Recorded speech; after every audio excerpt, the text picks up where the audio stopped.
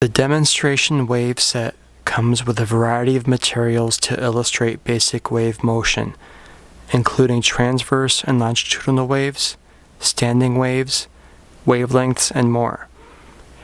The kit includes an extra long slinky, a long spiral spring, and also a soft cotton rope. With the spiral spring, you can demonstrate a pulse or a standing wave. You can have a half wavelength, whole wavelength, and increase the number of wavelengths with more energy that you put into creating the standing wave.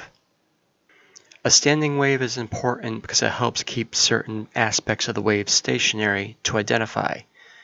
For example, if you were to freeze this, the tops are the crest, the bottom are the troughs. You have a wavelength from a crest to a crest, or a trough to a trough, and you have the areas of no movement being the node, and the areas of maximum movement being the antinode. The slinky can also be used to demonstrate transverse waves, but it is the most powerful in demonstrating longitudinal waves.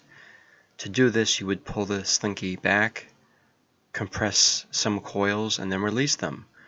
If the students look closely, they can see the compression going down the length of the slinky. The cotton rope can be used to demonstrate transverse waves, but you also have the ability to demonstrate more complicated waves such as a torsional wave, which is a spiral twisting motion. The Wave Demonstration Kit is a perfect one-kit solution for all your demonstration needs, whether it's for a longitudinal wave, a transverse wave, or a rotational wave. This is not a spectator kit. The kids are going to get hands-on, they're going to get very engaged, and just please remember the specs I gave you earlier in the video are for the relaxed length. You're going to need quite a bit of room in order to do these demonstrations, but the kids are going to love it. They're going to be fully engaged and having lots of fun.